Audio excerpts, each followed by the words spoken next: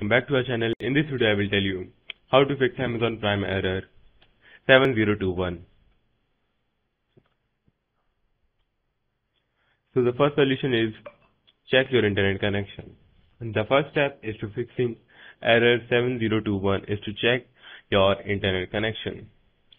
Make sure your Wi-Fi signal is strong and that you have the fast internet connection.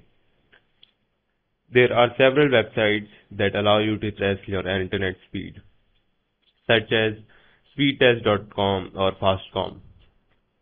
These websites can give you the idea how fast your internet connection is and whether there is any issue with your internet speed.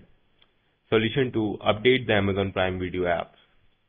Updating the Amazon Prime Video app can potentially save you Amazon Prime error 7021. It is important to keep the app updated to the latest version to ensure smooth video playback and to fix any bugs or issues that may be causing playback problem. Solution 3. Restart your device. Restarting your device can help you to clear any temporary glitches or issues that are causing playback problem on Amazon Prime Video. Solution 4. Clear Amazon Prime app cookies and cache. Clearing cookie and cache can potentially solve the Amazon Prime error 7021. Clearing cookies and cache can help to resolve playback issue caused by the corrupted or outdated data that are stored in your browser or device. After clearing the cache and cookies, try playing the game video again to see if the error is resolved. Solution 5. Make sure you are not using the same account on multiple devices. Check if that exceeds the maximum number of simultaneously streams allowed by the subscriptions plan. If you are, try stopping playback on some of your devices to reduce the number of active streams.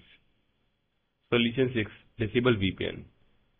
VPN works by indirectly your internet traffic through the server located in the different region or country, which are sometimes cause issue of geolocation and licensing restrictions for certain content.